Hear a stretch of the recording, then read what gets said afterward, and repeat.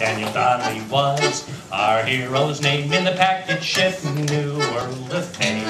A sailor man of courage bold, he did prove himself, so I've been told. And many's the tar that night afloat remembers how Donnelly hung the goat.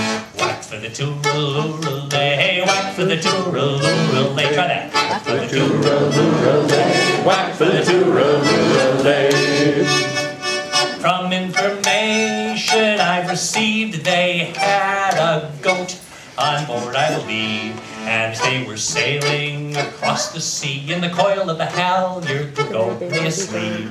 Well, Donnelly at the halyard, he stood by when loudly the chief mate did cry, "Let go your halyards," and up they flew. Hell to me soul, and the goat went too. Whack for the tooralooralay, whack for the tooralooralay.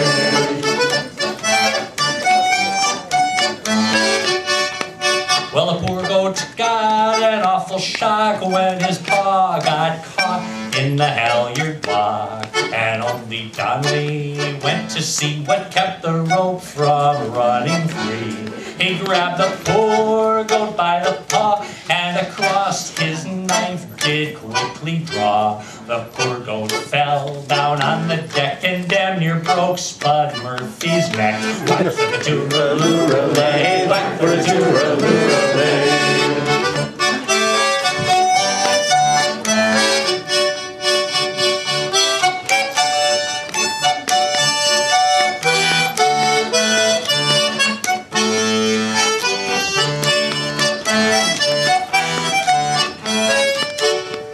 The poor goat on the deck did lay, and our captain to the cook did say, "Go fetch the beast without delay, for I fancy some goats do today."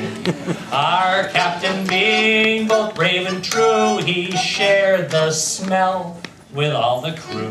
We'll never forget that night afloat when Daniel Donnelly hung the goat. Whack for the tooralooralay, whack for the tooralooralay.